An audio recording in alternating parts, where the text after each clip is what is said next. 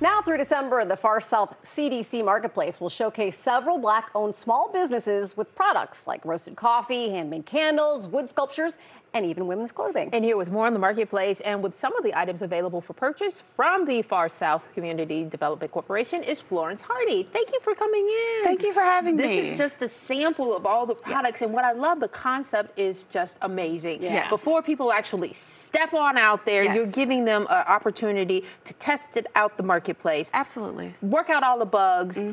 Tell us more about how this all works. Yeah, so this is a retail incubator that we started about 2 years ago. So we started right at COVID with some funding that we got from the Komen Foundation. And it's really an opportunity for business owners to try a brick and mortar space before they get out there on their own, because that is a very risky endeavor. Yeah, it is. This allows our business owners to keep working their full-time jobs, so they're not taking the total risk, but still understanding what it takes to do accounting, hiring, facilities management, because all of those things come along with selling the thing that they want to sell. Okay, so you brought several different vendors with us. Yes. Tell us who you brought. So this is Vessels of the Poor Natiro. Okay. I think I said that right, hopefully. Okay. The owner is Rita, and she is inspired by nature and culture and art, and she creates these wood sculptures, other objects, as well as these earrings that I am wearing. Gorgeous. Yeah. So she has keychains, all kinds of great things that she makes from ebony wood. They're made in Africa and the U.S., all handcrafted. Oh, beautiful. Wow. So you come in there and check all of those out. You can do the decorating of the house, decorating of Great the ears, gift ideas, everything. too. Oh, Yeah, absolutely. very nice. Very nice. I have this in my home. So Oh, okay. very All right. nice. This is something that Amy hates, her Crocs. But she's now been convinced after seeing Because these. these are now our custom. These are from Chic Tea Boutique. Okay. The owner, Tanika, custom makes Crocs, t-shirts, as well as sells other accessories, clothing in her clothing boutique. And this is her. She was in our first cohort. We're now in our second cohort. So she's been with us since last November. Okay. How many of the companies that have been with you guys have then gone on to open a brick and mortar store? So we have one of our businesses now who we'll talk about, who is in the process of renovating her own store. Okay. Because you're still pretty new. Yeah, we're still pretty new. And then a grant, I understand, recently that you got allowed you to extend it a little bit longer. Absolutely, absolutely. We got another grant from the Komen Foundation that allowed us to extend it. We had a grant from the city of Chicago that allowed us to do it over the spring of 2022. Okay.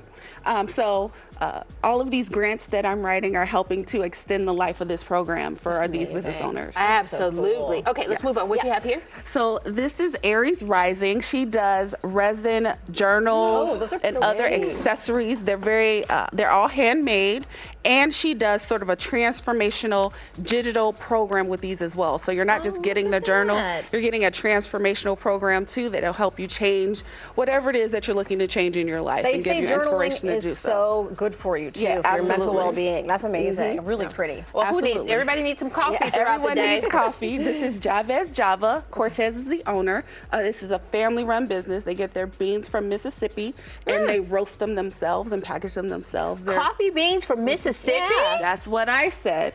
But wow, that's what it is. Wow. Okay, that's all very cool. right. Do they actually brew too? Like, can you go in there and get a cup of coffee? Well, you can't at this location because we would need a different license from the city. Got it. Okay. But you can buy it here, and then they'll do a taste test for you. Oh, okay. So you know exactly what you're taking. Exactly. Nice. And they have Coffee ranges. He says that this one in the front is very good for Sunday mornings. Okay. That's what he taught. And I'm not a coffee drinker, I love coffee. but I have been drinking these. Coffee from Mississippi. Oh my goodness. All right. Things we learn on the show. Yes. Right. Okay. And finally, candles. Finally, we have Max Candles. So she hand makes all of the candles and all of the other products as well. So it's not just candles, but there's the other wax? good, smelly, good stuff. And the wax plates, melts. I like that. Yep. Yeah, those are great. And this is called Patience. Ooh. Her family actually started Ooh. this business after the death of her brother. She Ooh. found that I know, it smells good. I love it. Doesn't it smell really good? That's called Patient? That's called Patience. Oh, yeah, I can Yes, smell that. so one. nice. Yeah, that's good. Yeah. She found that working with candles helped her grieve, helped her do the grieving process, and she wanted to help others.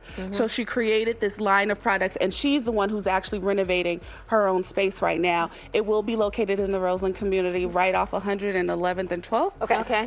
And so we're really excited to see where she goes with her business. Oh, yeah, because then you can actually brag to everybody. This is why you need to come check out the This is CDC why you Marketplace. Marketplace. Exactly. And this stuff is going to be available now through almost the December. holidays, right? Yep. Right through the holidays, unless we get more funding, and then it'll be available longer. That's a great place to shop for gifts. All right, Yeah. but there are so we just saw 5 here. There's a total of how many? 9 businesses in the retail incubator right now. We have scrubs, we have another candle maker, we have CBD products. So most things are handmade. Some are not, like the scrubs, for example. But every business owner there has the intention of opening their own brick and mortar space. Let me ask you this. Are you also offering them help and advice along the way, kind of like training them about things that maybe they didn't think about, or answering questions? Absolutely. So this is an outgrowth of our business services program. We started as a small business development center providing business consulting to business owners. And so even now, even though we're not a small business development center anymore, we still offer business consulting through the city of Chicago. It's hands-on business consulting. Absolutely. Our consultants come in, we're right around the corner, they can schedule office hours. We've actually partnered to give them technology training through GoLogic Solutions. So we have a wide range of resources. It's not just the space. We want to give them everything they need to succeed. Well, let's hope you get another grant so that you can do this again. Make sure you check out the shops, Far South CDC Marketplace. You can see the social media handles on there. It is on West 115th Street. Shops are open through December daily from 12 to 6 p.m. That's right. Thank you so much. Thank you so much.